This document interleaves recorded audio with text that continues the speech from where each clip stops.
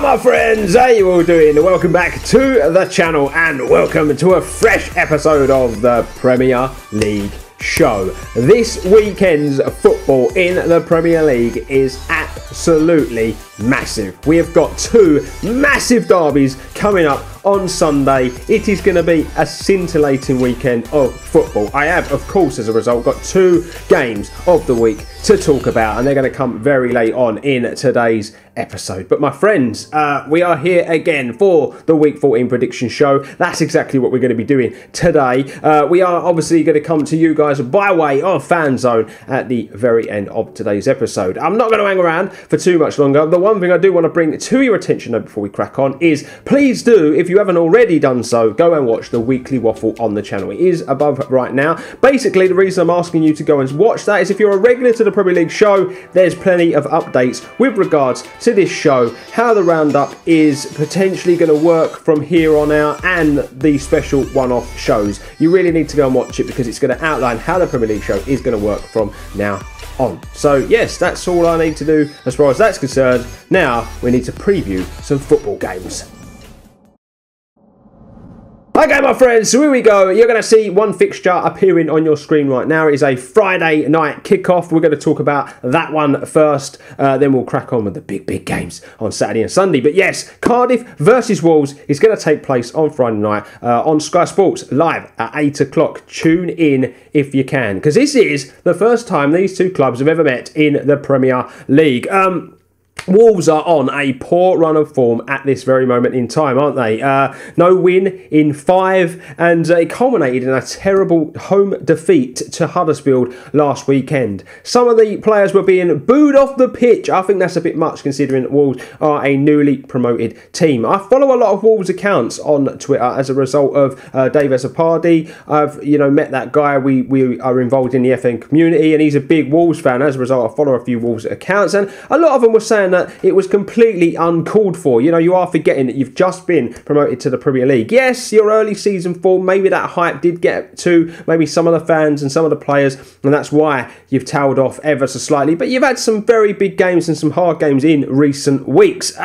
Since the Liverpool game, Cardiff for me have been much better. They've been a team that have been slowly improving. They might have only won one game in their last 3 matches, but there are promising signs, I think. Obviously that big performance against Brighton when you got the 2-1 win was a phenomenal result for Cardiff, and it was 3 points that they really needed. And it's no surprise that the improved performances of certain players has really helped them. Kadeem Harris is a guy who I've been watching over the last few weeks who has really caught my attention, and I think he's been a big reason in the the improvement in the final third, and it's sort of compounded how good Cardiff have been going forward. And there's a lot of doom and gloom where Cardiff are concerned. A lot of people are writing them off every single week, but I like to give them the benefit of the doubt from what I have been seeing. Yes, some of the football can be a bit Route 1. Yes, it can be a bit boring, but if it's getting the job done, why should it matter? My score result for this one, Friday night games, usually never really that good, really not that scintillating. These are two teams that are, a bit up and down. Like I've said, Wolves are really looking for that win and a result that they, could improve their season again. Cardiff are going okay, even though they've only won one game in their last 3. I'm going to go with a draw. Can't separate them. Score draw 1-1. We're now going to move on, my friends, to the Saturday fixtures. You're going to see all of them appearing on your screen as we speak. And the first one we're going to talk about, because there's no early kickoffs this week, is Crystal Palace versus Burnley. This is the first of the 3 o'clockers that we're going to talk about. The last 5 meets between these two teams in the Premier League have resulted in 2 wins for Crystal Palace and 3 wins for Burnley. The last meet was a 1-0 win to Crystal Palace in this very fixture last season. Crystal Palace very unlucky, in my opinion, not to take all 3 points against Manchester United. I've got a couple of people that support Crystal Palace that follow me on Twitter. I was having a little chat with them last week. I thought they were bitterly unlucky not to take all 3 points, especially that chance when Townsend wriggled through. Oh, if only he'd have hit it with his other foot and you probably would have scored. But I thought that they were the better team on the day. There are small improvements that are starting to shine through, but their lack of goals is what's holding them back. They are just not clinical enough, and that worries me. For me, in January, they need to go and buy a goal scorer. Benteke hasn't done it for them. Zaha can't be relied on every single week to go and nab the goals. Townsend just can't seem to find the back of the net at the moment. They need to go and buy a goal scorer, someone who's going to nick them a few. West Ham have got Andy Carroll, if you're interested. If you can get him fit, he'll score your goals. But yeah, I think that's just what they need, and they might start winning football matches, but the improvements are there. But obviously they're coming up against a Burnley team this weekend who are really struggling. No win in 6 for Burnley now, and for me it may have been 2-1, it might have been back and forth, but I thought they were the worst team in their game last week against Newcastle. The defence is unusually letting them down. It's usually so solid under Sean Dyche, but this season they are leaking goals at an alarming rate once again, and he needs to get that sorted out. He needs to get that tightened up if they're going to improve their fortunes this season. As far as this game's concerned, I know I've just been talking about Crystal Palace not having a goal scorer, but I am going to go with a home win to Crystal Palace, a 2-0 on the day. The next of the 3 o'clockers we're going to talk about, my friends, is Huddersfield versus Brighton and Hove Albion. They've only met twice in the Premier League, of course, both coming last season when both of them were promoted to the Premier Division. 1 win for Huddersfield and 1 draw. The last result was a 1-1 draw at the Amex. And Huddersfield won this game last season, and their form, they're another team whose form is slowly improving. They're on a run of games now that's being put together. No loss in 3 games. Very impressive from them, it has to be said. A great 3 points away at Wolves last week, and they were excellent in that game as well. Very physical. I thought Billing was top class for them, but the man that really stood out for me and really is the difference maker for Huddersfield, you know, usually if they win games, this guy's had a good game, and it is of course Aaron Moy. I wouldn't mind having him at West Ham. He is different gravy compared to what else they've got on offer there, and he just seems to be finding form at the right time, and he is helping pull Huddersfield up that table.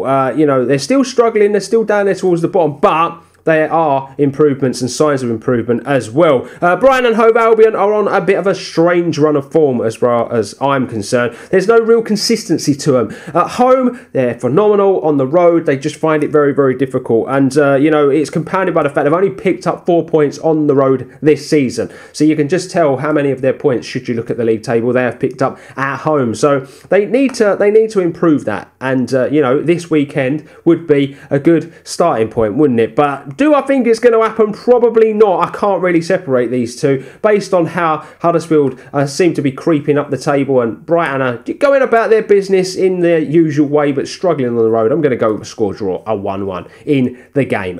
Next up, my friends, we are going to talk Leicester versus Watford. The last 5 meets between these two, 3 wins to Leicester, 2 wins to Watford, and the last meet was a 2-0 win to Leicester at the King Power in this fixture last season. Leicester had to dig deep, didn't they, last weekend to take that point against Brighton.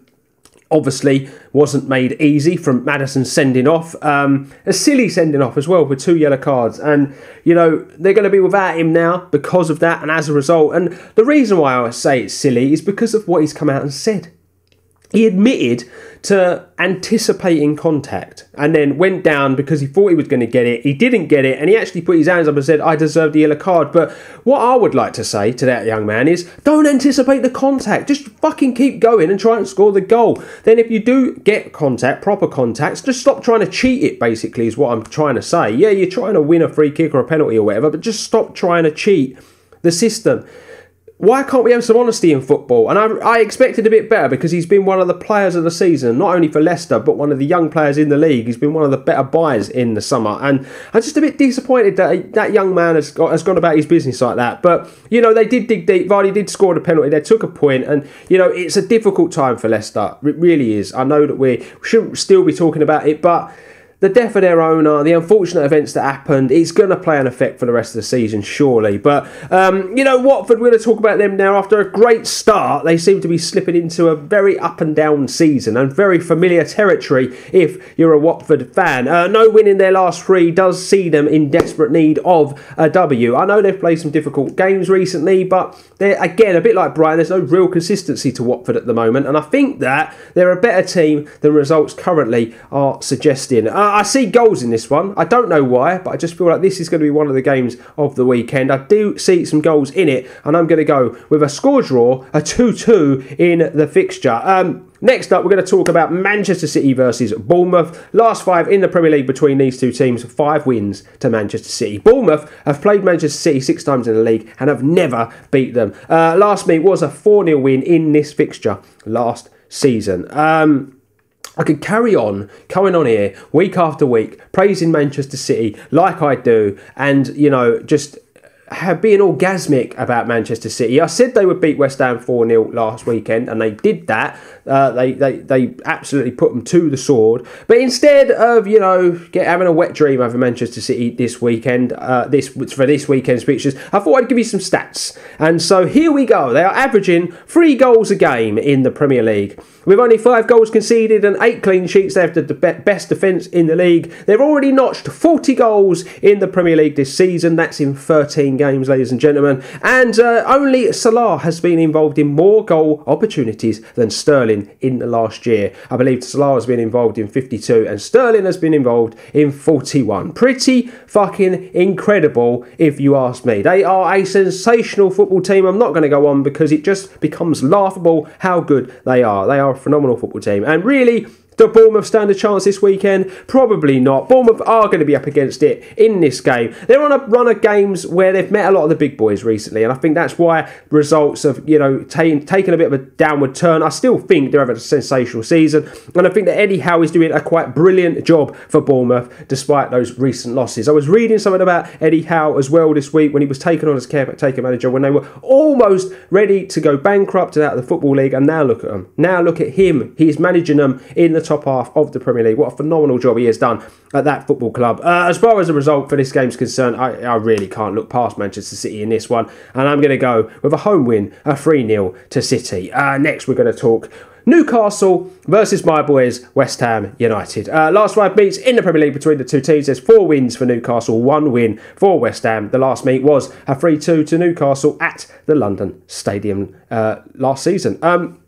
With the win on Monday night, Newcastle made that 3 wins on the bounce. What a time for Newcastle to find form when they're going to be playing West Ham at home. Just incredible, isn't it? They found form at the perfect time, in my opinion, as well, around about Christmas, pulling away from danger. It's really opened them. And I think the biggest thing is the amount of chances they're creating. Yes, they are still a bit lackadaisy in front of goal. I still don't think they're as clinical as they need to be, but I believe they created 18 chances against Burnley in that game on Monday night, which is pretty incredible when you think where Newcastle were a few weeks ago, and now we're sitting here and they're 9 points from the last 3 games is a sensational effort. West Ham haven't won back-to-back games. Talking of winning back-to-back, they haven't won back-to-back games in almost 2 years. Yes, when January comes around, West Ham will not have won back-to-back games in 2 years. And for me, it's it's unforgivable, that stat. And again, I'm going to come on and rant. Again, I'm annoyed at things that I'm seeing, said.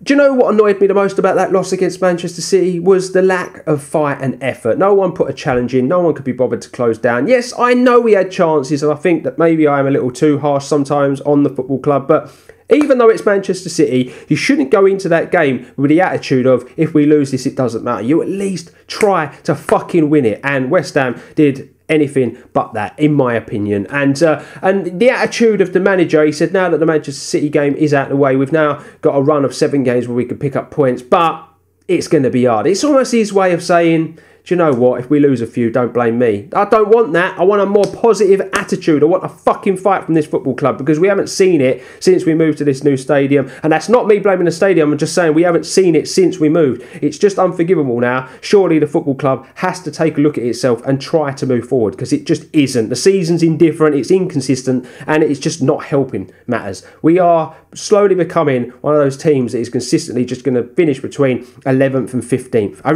honestly believe that. It's also looking doubtful that Arnie is going to be taking place in the game because of him limping off against Man City. We all know he's been carrying this knock in his knee. I don't think he should be playing anyway, but obviously West Ham rely on him far too heavily. Some would say this is good news, but Andy Carroll's back. Apparently he's fit. Apparently he can play. If you're me, That's not what you want to hear, because it means we go back to football of the dark ages where we play hoofball, we lump it up to him, he comes in, he scores a couple of goals, he becomes the Messiah, then he goes down injured and then he fucks off again. I can't fucking stand Andy Carroll. I can't stand him. What a waste of a footballer. He is stealing a living at West Ham, and God, the quicker we can see the back of him, the better. As far as this game's concerned, I have no confidence in it that West Ham are going to go and get anything from Newcastle. Their form's improving. We have a shit record at their stadium. I'm going to go with a 2-1 win to Newcastle. I'm hoping I can be more positive, very, very soon about West Ham United. Next up, ladies and gents, we are going to talk about the late fixture on the Saturday. It's the 5:30 kickoff live on BT Sports between Southampton and Manchester United. The last 5 meets between these two in the Premier League have finished with 3 wins to Manchester United and 2 draws. The last meet was a 0-0 at Old Trafford last season. Southampton, you found the net twice last week and it still wasn't good enough to get the win. You have to be disappointed. This is a football club that struggles to score goals. They go and score 2 and they still can't get the win. Fulham used you as a stepping stone to bounce back, didn't they? And you got to feel for Southampton in that one. They are now no wins in 9 games. When will Mark Hughes' job start to be up for debate? When will it start to be that the pressure starts to build on this manager? Because you don't hear of it. But this is a terrible run for Southampton. I believe they dropped into the bottom 3.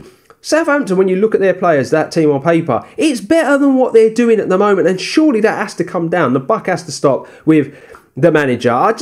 They're a weird club that I can't work out at the moment. Let's move on to Manchester United. Now, Manchester United fans, you're either going to love this or you're going to hate this. And I feel like if there's one person who will say this and just not give a shit, it's me. But also, because my brother's a Manchester United fan and what I hear him say to me, I feel like I'm allowed to say what I'm about to say. And basically, Jose Mourinho is a fucking embarrassment. He really is.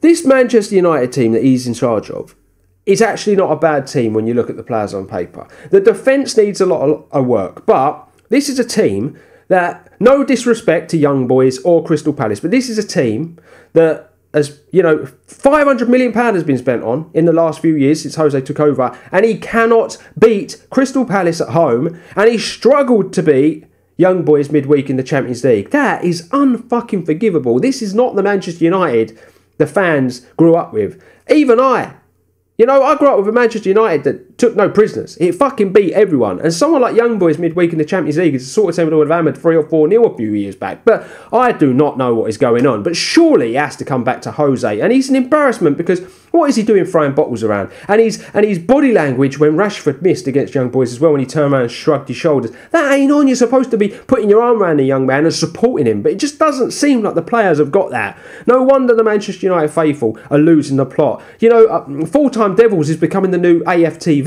Honestly, the amount of views they're getting, they must be loving it. But it's just wrong. And, on top of all that as well, have you looked at the state of some of the players? There was an image that went up online, Lukaku last season, Lukaku this season. He honestly looks like he's been in the fucking sweet shop, just eating and eating and eating. He has packed it on and they just don't look fit. And they don't look at it. They don't look like they know what they want to be. They're so far behind Manchester City. This is a team that, for me, should be competing top 4, even with the team it's got. It's a big football club, but it has gone wrong. And for me, it's all got to come down to Jose. When will he be given the boot? Because he is holding the football club back. And I expect the football club to struggle again this weekend. I don't know why, considering Southampton haven't won in 9. But I'm going with a draw, a score draw, a 1-1. I think Southampton are going to nick something. Ladies and gents, we are now going to move on to the Sunday fixtures. And we've got 3 big games. Obviously, the first one we talk about is a London derby. But the last 2, wow. They are massive. They are 2 of the biggest games in the Premier League calendar. But first up, Chelsea versus Fulham. Live on Sky Sports at 12 o'clock. Try and sit down and tune in, ladies and gents, for what will be a very, very good game. The last 5 meetings between these two in the Premier League. 3 wins to Chelsea, 2 draws. Last meet was a 3-1 win to Chelsea back in 2014 at Craven Cottage. Chelsea, obviously, their undefeated run in the Premier League came to its end last week at the hands of Tottenham Hotspur. And their defence just fell to bits, didn't it? It really, really did. And what on earth was David Luiz doing for the majority of that game? He got turned inside out on more than one occasion. I've said week after week, for everything they do well going forward, it was only a matter of time before they got found out at the back. And, you know, this is a good team, Tottenham, and they were going to expose those weaknesses, and they did. Fulham could do themselves a favour by watching the footage and maybe trying to do the same. Just stick some pace on those fullbacks and run at those centre-backs, because they did not like it, did they, in that game. Fully expect Chelsea to bounce back, but it wasn't a good result last week. Fulham did bounce back, though, didn't they, last week, with a really good win against Southampton. Fulham scored 3 goals, pretty good stuff. Fulham get a win, first time in forever, and Ranieri, with him at the helm, seems to have helped Fulham bounce back. They still look shaky at the back. Obviously, it did concede 2 goals. We do still have to worry about that if we're a Fulham fan, don't we? But I think in the game overall, they looked a much better team. Ranieri may be the man to save their season. And a top little stat to know about Ranieri is he has one of the best records as a manager against the top 4 to 6 teams. He has a win ratio of about 60% against those big boys. So who knows, Fulham fans? Dream away. But as far as this fixture is concerned, I'm going to go with a home win. I am going to go with a 2-1 win to Chelsea. They're just going to bounce back and be a bit too much for Fulham. We now come to the North London derby, ladies and gentlemen. Arsenal versus Tottenham, live on Sky Sports at 2:05. Last 5 in the Premier League between these two teams: a win to Arsenal, 2 wins to Tottenham, 2 draws. The last meet was a 1-0 to Tottenham at Wembley last season. The North London derby is one of the biggest games, like I've already said, in the English league calendar, and it comes at a time when both these teams are on a bit of a roll. Spurs may be on a better roll than Arsenal at the moment. Arsenal have dropped some points in recent week, but this is, you know, Tottenham are playing well. Arsenal are far improved from life under Wenger. You know, Emre's got them playing some good stuff. Arsenal finally got a win last week after 3 consecutive draws against teams, in my opinion, they should have been beaten.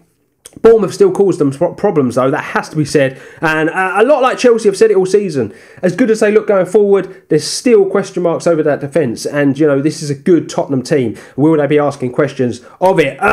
Son, last week for Tottenham, was sensational. Now, I'm going to say something. If Messi scores that goal he scores, you don't hear the end of it. That is a phenomenal goal. The turn of pace, the dribbling. He turned Luiz inside out. He went past Jorginho like he weren't there. And he had enough about him to finish past the goalkeeper. He's got to go down as one of the goals of the season. It was sensational. Could that pace and that turn of pace help against this Arsenal team? Who knows? They're going to have to give it a go, though, aren't they? But Tottenham really are putting a run together at the moment. They're looking better and better each week under Pochettino. I think this is going to be a real tasty North London derby. I think we're going to see goals, plenty of them. Maybe we'll see a sending off. Maybe we'll just see something crazy. But I think this is going to be a real good game.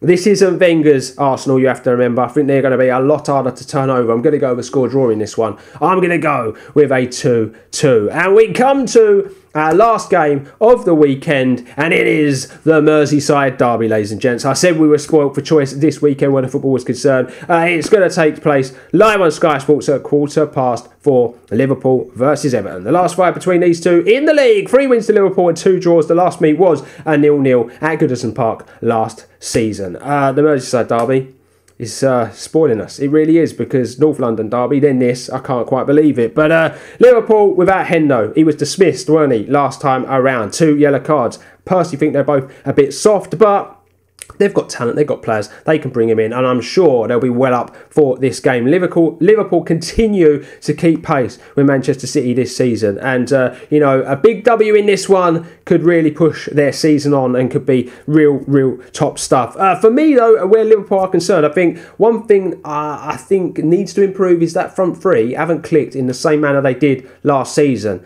This could be the game that gets that going. But Firmino last week against Watford, Jesus Christ, he was ending careers, mate. Did we see that little drag back sort of nutmeg on Deeney? Phenomenal stuff. Everton have been far improved lately, driven on by, you know, the rich vein of form of Richarlison and the improved form of Sigurdsson and Tosan, in my opinion. They're playing some top stuff. And I've got to be honest, if there was one Everton team that could potentially give this Liverpool team some problems, it's this one. I think they're playing some real good football at the moment. And obviously we all know Marco Silva is a more attack-minded manager, and I don't think he'll be scared to go for it in the game. I think it'll be a top Merseyside derby to sit down and watch. But as far as the score is concerned, leaning towards Liverpool. I'm going to go with a 2-1. We now come to the part of the show that I absolutely love the most, ladies and gents, and it is, of course, Fanzone. I've got 4 fan predictions to read out this week. Now, my friends, as far as Fanzone is concerned, going forward, each and every week, I'm going to need you to leave your predictions in the comment section below.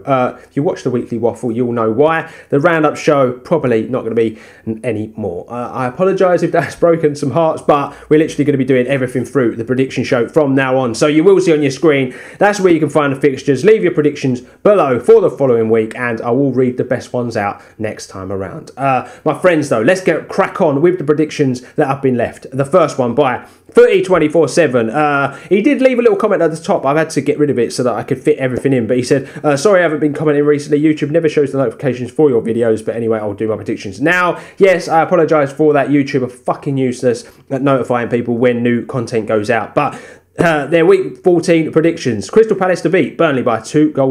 Zaha Meyer votes with the goals. Huddersfield 1, Brighton 1, Depoitre and Murray with the goals. Leicester 1, Watford 1, Gray and Pereira with the goals. Man City 4, Bournemouth 1, Aguero hat-trick, Gundogan and Fraser with the goals. Newcastle to be defeated by 2-1 against West Ham. Probably not going to happen, but Perez, Anderson and Arnautovic with the goals. Arnautovic won't be scoring, unfortunately, because he is injured.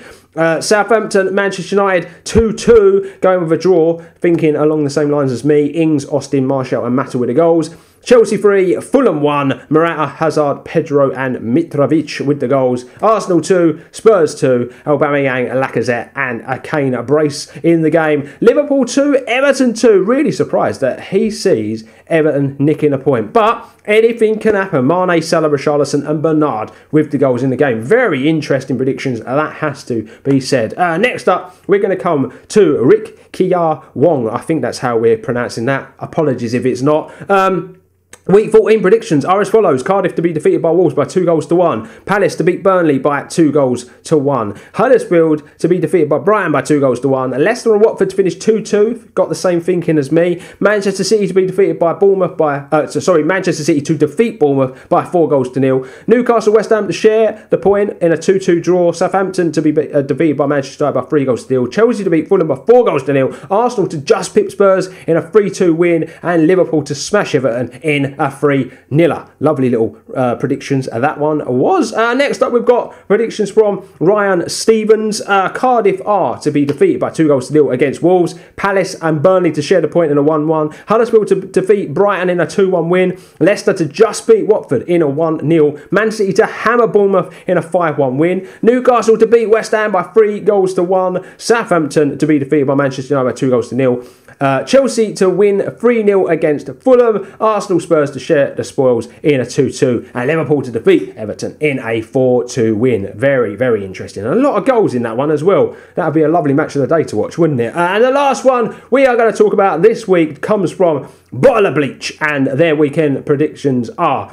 Cardiff to be defeated by Wolves by 2-0. A lot of people going with that result. Palace to defeat Burnley by 3-1. Huddersfield and Brighton to share a point in a 0-0. Leicester to just beat Watford in a 2-1. City to score 4 past Bournemouth in a 4-1 win. Newcastle to be defeated by West Ham by 2-0. Man U to just beat Southampton in this one in a 2-1. Chelsea to win 3-2 against Fulham. Arsenal and Spurs in a 2-2. A lot of people are going with a 2-2 draw. And Liverpool to just beat Everton in a 3-2 win. Brilliant stuff, ladies and gentlemen, from all of you. Thank you all for sending in your predictions, as well as predictions for next week. Do feel free to be sending in your questions and comments, all that good stuff. You'll see it on the screen now, the stuff that I'm asking for. Feel free, and I will mention some of that in the next predictions show. But that is it, my friends. We are all done for the week 14 predictions. So there you are, my friends. We are done and dusted with the predictions for this week. I thank each and every one of you for getting your Fanzone predictions in. I apologise that I can't read every single one of them out, but I do get a hell of a lot of comments. Also, my friends, there's going to be 2 prediction shows next week. We've got midweek football as well as weekend football, so I'm up against it, but you can expect prediction shows for both of them, so stay tuned to the channel. Now, I hope your team gets on all right this weekend, my friends, but that is it from me. If you're new to the channel, like, share and subscribe. Really is appreciated by your boy. But until next time, I've been Dan, you've been Legends. This has been the Premier League show. Peace out, my homies. I salute you all, and I'll see you on the next one. Have a good one, my friends.